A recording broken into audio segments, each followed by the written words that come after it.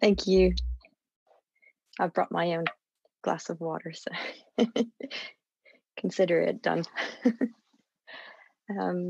Welcome, everyone. I'd like to start by reading an excerpt by Henry Miller. And he wrote this in as his response to a book that he was reviewing by psychoanalyst Graham Howe. The art of living is based on rhythm, on give and take, ebb and flow, light and dark, life and death. By acceptance of all aspects of life, good and bad, right and wrong, yours and mine, the static, defensive life, which is what most people are cursed with, is converted into a dance, the dance of life, metamorphosis. One can dance to sorrow or to joy. One can even dance abstractly. But the point is that by the mere act of dancing, the elements which compose it are transformed. The dance is an end in itself, just like life. The acceptance of the situation, any situation, brings about a flow, a rhythmic impulse towards self-expression. To relax is, of course, the first thing a dancer has to learn. It's the first thing anyone has to learn in order to live. It's extremely difficult because it means surrender, full surrender. So I called this talk Dancing with Depression because many people see depression as being stuck, unmoving, and going nowhere. But Buddhism teaches that depression can be a time of growth. And it can be counterintuitive because when we think of growth, we think of living organisms that are thriving, pushing up and out and blossoming. But depression is a different kind of growth. So I like to use an analogy, and I've used this before. There's a liana vine that grows in South America in the rainforest. And in the rainforest, there are 3 layers. And at the very top is a canopy. And a lot of the tallest trees grow upwards to the sunlight. So it's fairly understandable. In order to grow, you need light. And some of the tallest trees, they compete. And so they become even bigger than all the other trees in order to maximize on this light. And the liana vine will climb up one of these very tall trees in order to get sunlight to photosynthesize and thrive. And once it's up there, happily getting all the sun that it needs, it then starts to make these pods. And the pods drop down into the ground. It breaks open and the roots grow. Like all plants, seeds will start to develop roots and go into the ground. But the liana vine is negatively heliotropic, so it doesn't start to grow up again. It actually grows away from the light and grows towards the darkest part of the soil. And so then it travels along, and it does this for some time until it finds a big tree, and then it starts to climb upwards towards the sunlight. So it's nice to see George, because we've been actually spending some time in our Wednesday Sangha meetings looking at the life of Siddhartha Gautama and reflecting on the different phases of his life and thinking about our own journey. And just like the liana vine and also Siddhartha's life, you can break it down into different phases. And so his story always starts with the night of his enlightenment. But what I'm interested in is the time leading up to his night of enlightenment. So that part, when you think about what he was going through before he reached enlightenment, is when he's in the dark. He's very much in the forest. And it's it's a time when he doesn't know. He doesn't know what he's about to discover. He doesn't know whether his own journey is going to get him to a place where he can actually feel like he's accomplished something. And so, if you think about that time, it's 6 years of his life of really searching, really wanting to know some answers, but not really knowing, is it going to take 6 years? Might it take longer? Maybe he'll never actually get to reaching enlightenment. So, this is the phase of his life that I like to consider his depression, because he wasn't getting any enjoyment out of life. He deliberately chose not to eat. And so, if we were looking at him from the outside, we could describe him as someone who's lacking in appetite. He had low energy. What did he do? He just sat there. So, he's not very active, and he's growing weaker and weaker day by day because he's not taking in any food. He avoided contact with friends, and he didn't have a social life. So remember the time before he left to go into the forest, he was cultivating and learning so many skills. He was skilled in archery. He was learning so many things. He was highly intelligent, educated, active. And then this time in the forest, he stops all of that. He has no wish to engage with anything. And so there's very little that's said about this time. And so we don't know about how his family life was, but you could say that the time he left his wife and newborn. And so you could say that he was having difficulties at home. And all of these things, all these descriptions match someone who's suffering from depression. So he continues carrying on and doing it for 1 year. Can you imagine? And then another year and another year. So it's not a fast process. He spends quite a bit of time really not really knowing and being in a place where he's having to face so many things that are difficult to face. And so there's stories of being tempted by Mara. There's stories of being confronted by so many things just on the eve of enlightenment. But even before that, he's at the point where he's severely malnourished, and he didn't even know that there would be anyone who would come and offer him any food. So in the story, there comes a figure, Sujata, offers him food, but he didn't conjure up this person. This is someone who actually came into his life, offered him something, took pity on him. And so, in a way, Sheik is like the structure that the liana vine can climb up. She gives him enough nourishment to keep him going so that he can find his way back to the light. So, this time and experience in the forest, I think, is really crucial. It's not written about very much, but there's something about this time uh, being sort of like the preparation for the ground that then led to his enlightenment. And I believe it's an experience that we can learn a lot from. And so I feel that his enlightenment is his way of helping other people to go into the darkness. So I just thought I'll list, there's so many different causes of depression. And I don't want to spend too much time talking about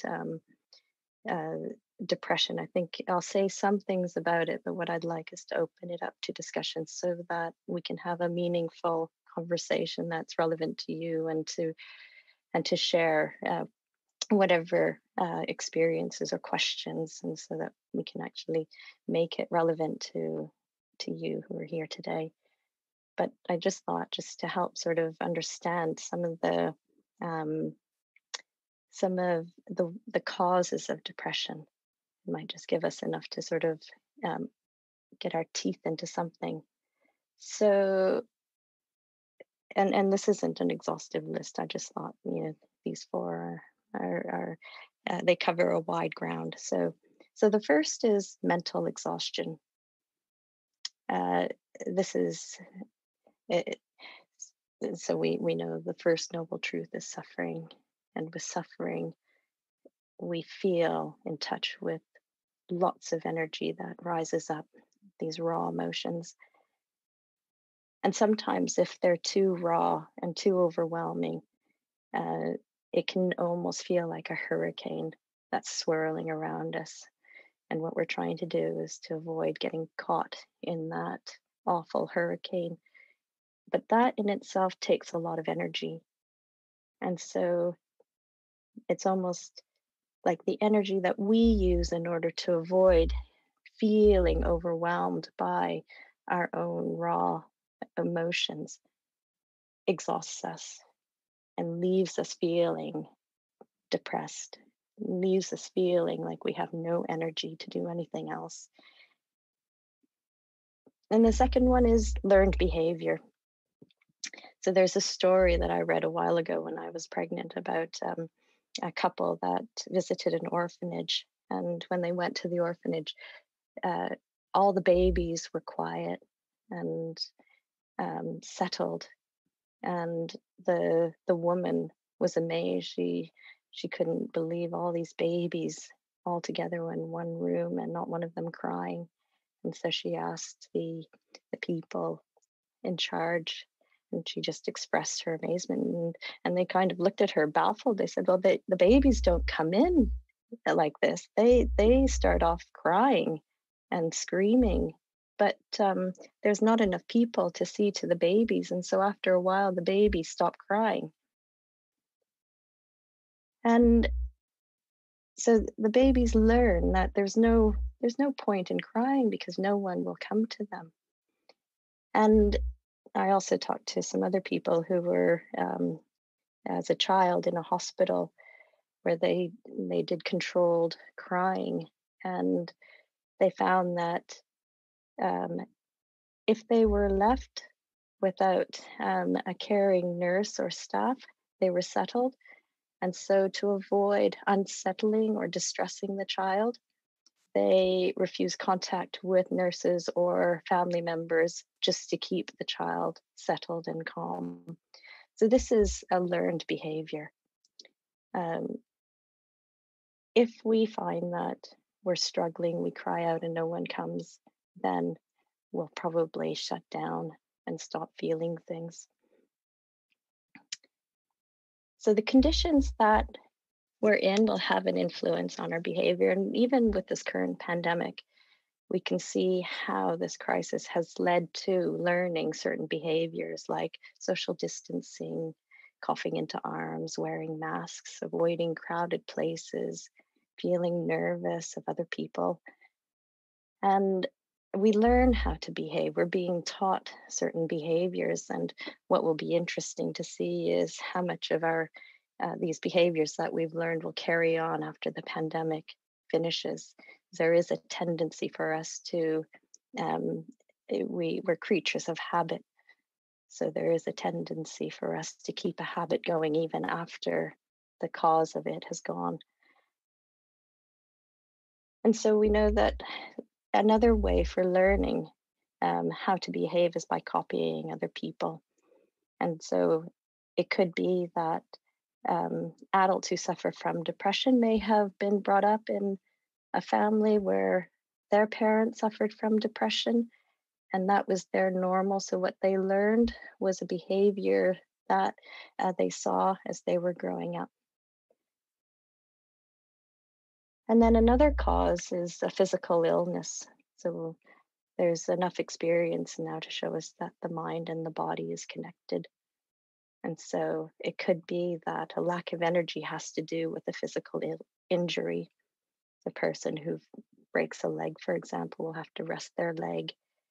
But it could be that the illness is invisible. It could be something that is internal that you can't see, but the body has to have some time to heal. And in healing and in stopping using energy that takes away from the healing process, it may come across as a lack of energy and a kind of depression.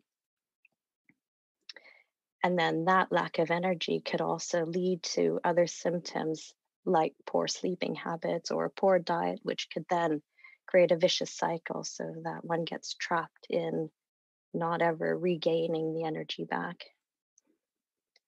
So sometimes there's an important reason to stop and to allow the body to heal, just like any animal that's wounded. Animals in nature, if they're hurt, they'll find a nice dark place to rest and to lick their wounds in order to heal.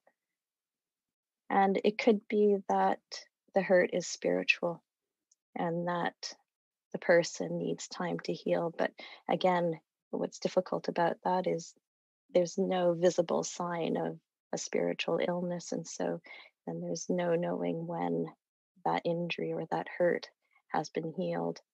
So it can be very hard to actually give oneself enough time to heal, because how would you know when you're healed if you can't see it? And then another cause is a spiritual void. So I grew up in Canada, and what I found was interesting is that when I got to university, a lot of people I knew were taking antidepressants, either my friends or parents of my friends. And given that most of the people that I knew who were taking antidepressants were comfortable, average, had everything materialistically, were sheltered, um, there was something that, although on the superficial appearance everyone looked okay, it was pretty obvious that something was wrong, that there was a void that was gnawing away, a sense that something is wrong or that there's something wrong with me.